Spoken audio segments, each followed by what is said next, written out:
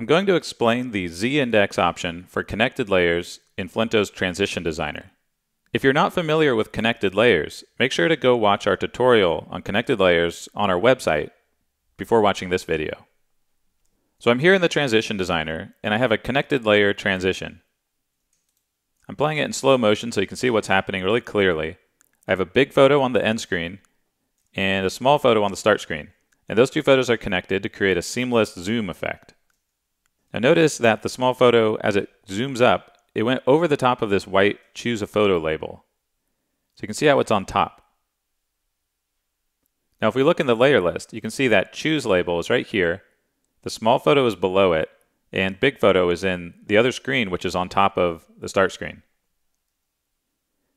Now when a connected layer transition happens, the two layers are brought next to each other behind the scenes, meaning the thumbnail is brought up next to big photo so that they're at the same Z position, and they're on top of everything in the start screen in this case.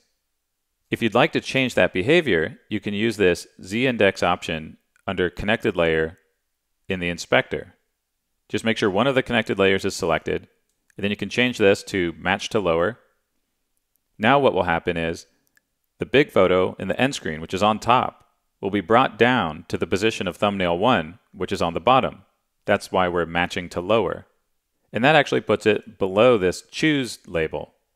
So when I play the transition this time, watch carefully and notice that this photo will go below this Choose a Photo label. See that? So this is a pretty detailed option. It's not that frequently necessary, but when you run into a situation where you want this detail, now you know you can adjust the z-index option to be either match to higher or match to lower.